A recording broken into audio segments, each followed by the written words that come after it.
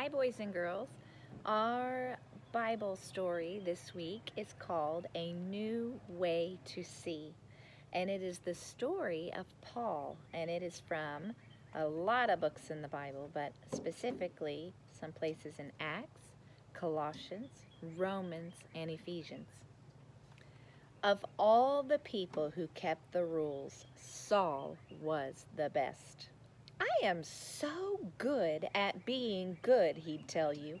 He was very proud and very good, and he wasn't very nice. Saul hated anyone who loved Jesus. He traveled around looking for them. He wanted to catch them and put them in prison. He wanted everyone to forget all about Jesus. He didn't believe Jesus was the rescuer, and he didn't believe Jesus was alive either. You see, Saul had never met Jesus. So one day, Jesus met Saul. Saul was on his way to Damascus when suddenly a dazzling light flashed like lightning. It was brighter than the sun. It was too bright. Saul shielded his eyes and fell to the ground. He heard a loud voice. It was too loud. It gave Saul a headache.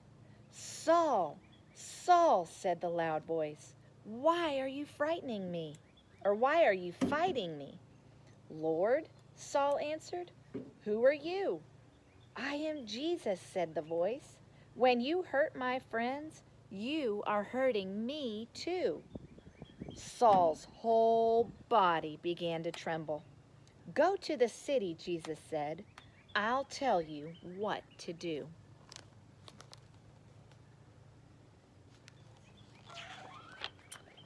When Saul opened his eyes, he couldn't see. His helpers had to hold his hand and lead him like a little child. Saul was blind for 3 whole days, and yet it was as if he was seeing for the very first time. Meanwhile, there was a man called Ananias who loved Jesus. Jesus came to him in a dream. "Go to Saul and pray for him, and I will make him see again." Ananias knew all about Saul and how he hated Jesus' followers. "Lord, he has come to hurt us." But Jesus told Ananias, "Saul is the one I've chosen to tell the whole world who I am." So Ananias went to Saul. "Brother Saul," Ananias said, "it was Jesus you met on the road." And Ananias prayed for Saul. Suddenly, Saul could see again, but he saw everything differently. He wasn't mean anymore. He even changed his name from Saul to Paul, which means small and humble, the very opposite of what proud means. And do you know what Ananias' name means? The Lord is full of grace. Grace is just another word for gift, which is funny because that's just what Paul's message was all about from then on.